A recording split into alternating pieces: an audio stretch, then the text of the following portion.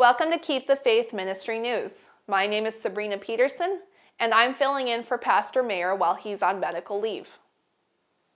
An employment tribunal in the United Kingdom has ruled that the biblical doctrine that people are created male and female is incompatible with human dignity, and those who follow it can be fired from their jobs on that basis. The stunning decision came in a doctor's challenge to his dismissal for failing to use female pronouns for a man. David Macareth, 56, argued he holds to the principles of the Great Reformation of the 16th century, including a commitment to the supremacy of the Bible as the infallible, inerrant Word of God as his final authority in all matters of faith and practice. He said he believed in the truth of Genesis 1:27, which says human beings are born male and female. The panel, however, ruled that belief in Genesis 1:27, lack of belief in transgenderism, and conscientious objection to transgenderism in our judgment are incompatible with human dignity and conflict with the fundamental rights of others, specifically here, transgender individuals.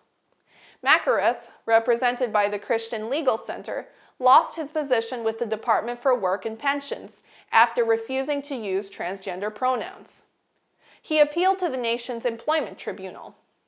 The Christian Legal Center said that the judgment will have serious ramifications for Christian professionals, and indeed all medical professionals, as the judgment dictates the language that professionals must use in the workplace.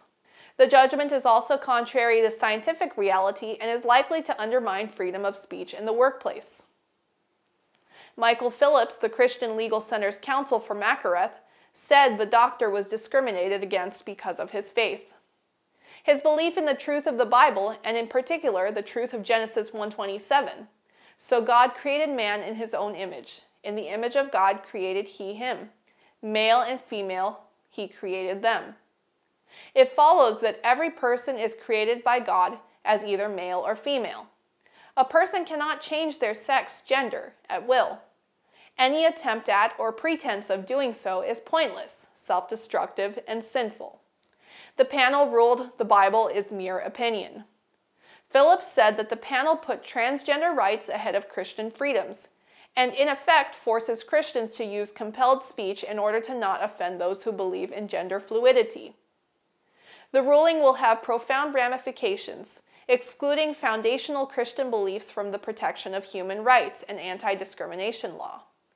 The ruling puts a belief in the Bible on a par with the racist and neo-Nazi ideologies which have been held to be not worthy of respect in democratic society in earlier judicial decisions.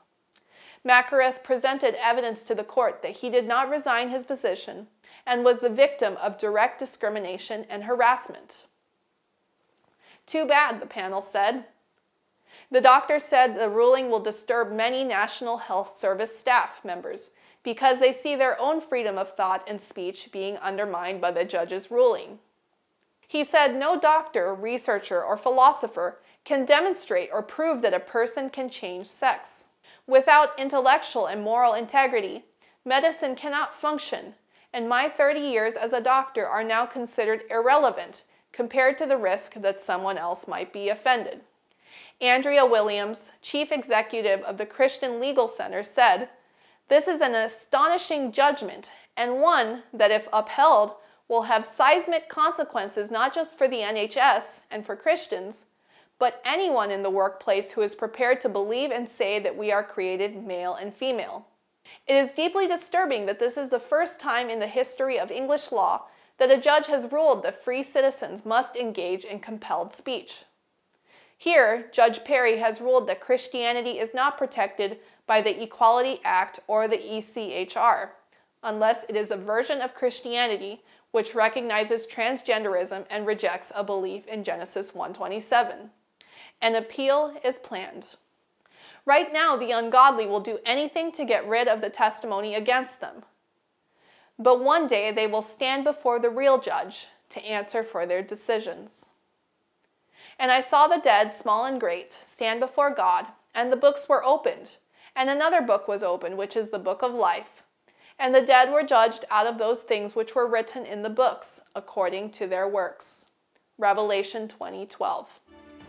This is Keep the Faith Ministry News. Thank you for watching.